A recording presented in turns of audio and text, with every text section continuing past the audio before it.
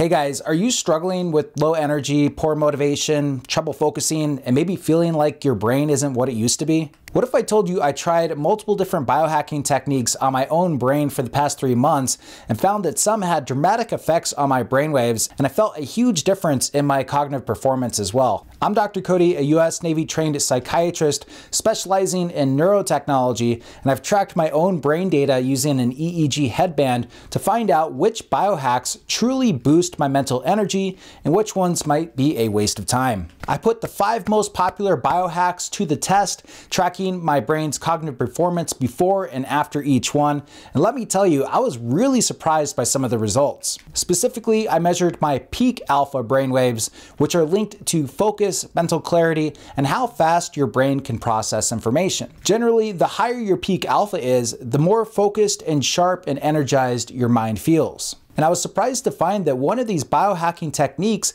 actually made my brainwaves worse and dropped my cognitive performance. And another one actually gave me the biggest boost that I've ever seen. But before I reveal the most powerful brain hack that I came across, let's start with the one at the bottom of the list that totally failed to raise my brain performance levels. Ranking number 5 at the bottom of the list, you might be surprised, is sauna. I found this to be the least effective biohack for improving mental energy. I did a 30-minute sauna session at 11 a.m. during the day, and my peak alpha brainwaves dropped from 10.4 hertz to 9.7 hertz, which was a full 0.7 hertz drop. For reference, my brainwave levels on a normal day only fluctuate by about 0.1 hertz, so this was a significant slowdown. And I can tell you I felt it. Instead of being sharp and focused, I was actually sluggish and mentally foggy for the next few hours after the sauna when I was trying to get things done for my business. Now, I can already hear all you sauna fanatics saying, what the heck is Dr. Cody thinking? Sauna is great, and I completely agree. Does this mean that sauna is bad? Absolutely not. It's got a bunch of benefits. Research shows that sauna triggers things called heat shock proteins and boosts growth hormones, which may help with cellular repair and even support stem cell activity over the long term for health and longevity. But in my opinion, if you're struggling with low energy, brain fog, and poor focus, doing a sauna first thing in the morning or in the midday could make those symptoms worse. Instead, it's best to do sauna later in the evening when you actually want to slow down your brain to reduce obsessive thinking, worrying, and be able to relax and prepare for deep sleep at the end of the day. So sauna is great for winding down, but in my opinion, it's not ideal for peak brain function during the day. Now let's move on to biohack number 4, which didn't lower my peak alpha performance, but it also didn't improve it much either. Ranking number 4 is stroboscopic light stimulation in the form of neurovisor, which was a mixed bag for me in terms of brain performance. Where sauna actually lowered my peak alpha and is better for winding down, after testing neurovisor multiple times, I found that it actually had no measurable effect on my peak alpha brainwaves. But that doesn't mean that it didn't do anything. My EEG data showed increases in beta and gamma brainwaves, which are linked to problem solving, mental flexibility, and even enhanced perception. I would say one of the more interesting effects that I saw with the neurovisor data is that it increased brainwave variability. This is the amount of change in the voltage of the brainwaves in a given time scale, and one thing that we know that does this is psychedelics. Inducing those types of brain patterns help people break out of obsessive thinking, see things from a different perspective, and potentially improve mood regulation as a result. And there's also some research suggesting that stroboscopic light stimulation at the 40 hertz frequency could actually activate the immune system and help clear out plaques and metabolic byproducts linked to dementia over the long term. So while it might not be a peak alpha booster, it still could have long-term brain benefits. But I will tell you, after a neurovisor session, I am a little tired. It's almost like my brain got a workout. It's stimulating, but not necessarily in a way that makes me feel sharper or more motivated after the session. So I'd say that if your goal is to break out of a mental rut or use it for long-term brain health, neurovisor could be worth looking into. But if you're trying to immediately boost focus and energy, this might not be the best biohack for that. Now let's move on to biohack number 3, where we will see a real boost in peak alpha levels. And this one involves actually ingesting something into your body. Ranking number 3, nootropics, the good, the great, and the unexpected. First up, I did test Alpha Brain, which is a popular nootropic from Onnit that Joe Rogan has endorsed in the past. The data showed a 0.4 hertz increase in peak alpha, going from 9.3 hertz to 9.7 hertz during the day, which is a solid boost. And I definitely felt it. My mind felt sharp. I was processing information quickly, and my focus was locked in. But there was one problem. It did make me feel a little jittery. Almost like too much of a push, like I was a little overstimulated, which made me want to take just one capsule instead of the recommended 2. Made me a little nauseous as well if I didn't take it with food. And if I took it too late in the day, it would mess with my sleep. So while Alpha Brain works, it is something that I'd recommend taking earlier in the day, and just make sure that you're not too sensitive to stimulants because it is quite stimulating. Then I tested another nootropic called Magic Mind, which is a drink blend with matcha, stress regulators, and brain boosting compounds. This one actually surprised me. It gave me a 0.7 hertz increase in peak alpha, going from 9.3 hertz to 10 hertz, which was an even stronger boost than Alpha Brain. And personally, I felt fantastic. Unlike Alpha Brain, which had that jittery edge, Magic Mind gave me more of a smooth burn with a relaxed focus, high productivity, but no crash at the end of the day. I felt like it was a perfect combination of alertness and calmness, which is exactly what you want in a nootropic. So at that point, I was thinking, man, nootropics are the best, but then I tried something a little bit different and it changed my perspective. By now, you might have heard of methylene blue, which is becoming really popular in the biohacker community. It's actually been around since the late 1800s as a textile dye and was used as a precursor to a lot of psychiatric medications that we have today. It has some evidence for improving mitochondrial function, and people claim that it is a cognitive enhancer as well. But when I put it to the test, the results, I would say, were pretty disappointing. Instead of increasing my peak alpha, it actually decreased my score a little bit from 10.5 to 10.2 hertz, which is a 0.3 hertz drop. And after I took it, it made my mouth feel a little weird. I felt a little sluggish,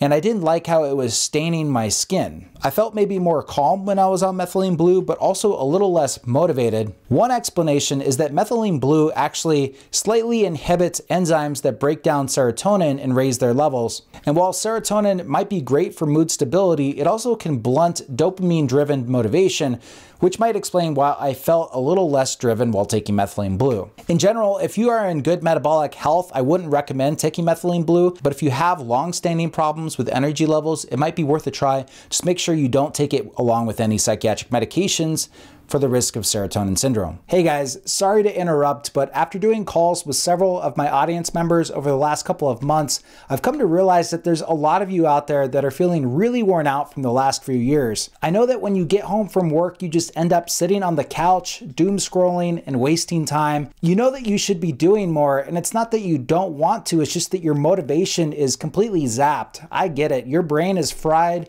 and your energy isn't what it used to be. After doing all this biohacking on Techforpsych, I've come upon a couple of methods and protocols that I think can really help people, and that's why I'm now offering a 5-day challenge course that I'm calling the Primal Edge Challenge, where I'll show you everything that I've learned over the past 10 years of both practicing psychiatry and being at the cutting edge of neuroscience with Techforpsych. During this challenge, we are going to rewire your brain and body to increase your energy, focus, and motivation. This is not just neurofeedback training or meditation like I've offered in the past. In fact, even if you don't have a neurotech device, I think you can get a ton out of this program. It's a compilation of all the most impactful methods and protocols that you can do at home that I've developed over the past 10 years by trying a lot of different things and tracking my own progress as well as the progress of my clients through brain data. If you do have a Muse, it will be really fun to track your own brain health data through this process, and I'll show you exactly how to do that. I know you can do this, and the time for excuses has come and gone, so click this link below to join my Primal Edge Challenge. I haven't done coaching in 2 years, and even back then, the spots filled up really quickly,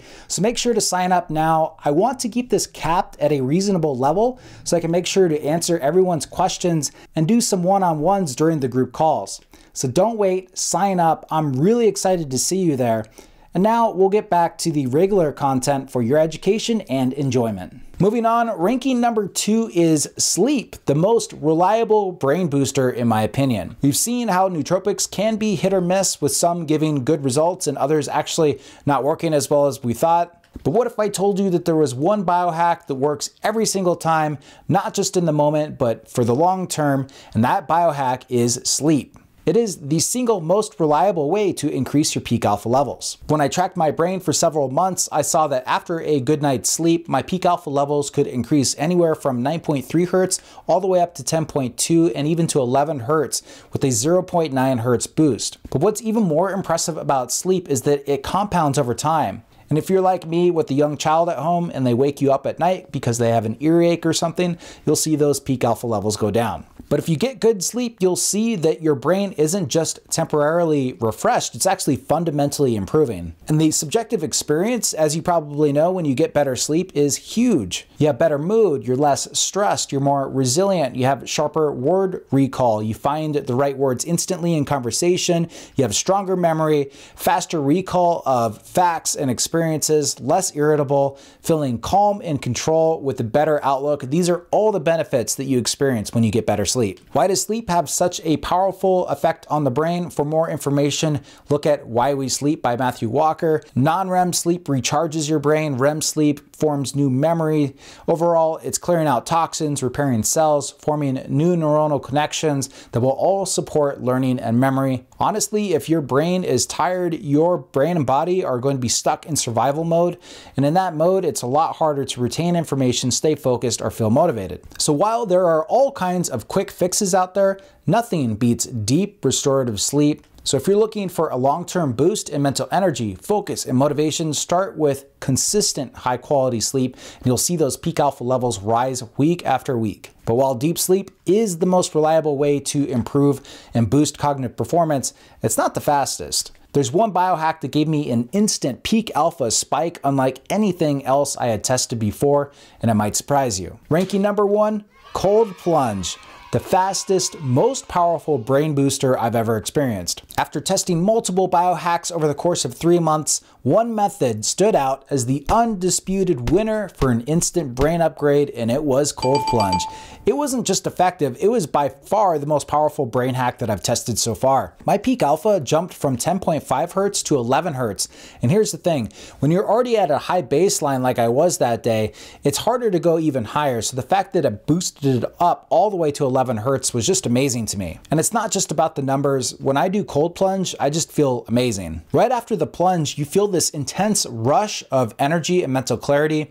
My focus just is razor sharp, my mood is euphoric, and I just feel unstoppable for the rest of the day. It's like my brain just gets this reset where it really clears out the sluggishness and mental fog if it's there in the morning. And it's not just a short-term boost. My brainwave data showed that the peak alpha levels stayed elevated for at least an hour after the plunge, meaning that these benefits are sustained. So what's really happening here? Why does cold exposure have such a powerful effect on mental energy? Well, when you expose your body to the cold, it triggers a massive release of neurotransmitters, including norepinephrine, which boosts your alertness, focus, and mental resilience, and dopamine, which creates this strong sense of motivation and euphoria. It's this neurotransmitter surge that really invigorates your mind, enhances your concentration, and can sharpen your focus for hours after the plunge. It's basically a natural stimulant, except instead of getting a caffeine rush and crash, you get this sustained flow state that really lasts throughout the day. Now, if you've never tried cold plunging before, I get it. Jumping into freezing water sounds really intense. If you want to ease into it, start with a cold shower.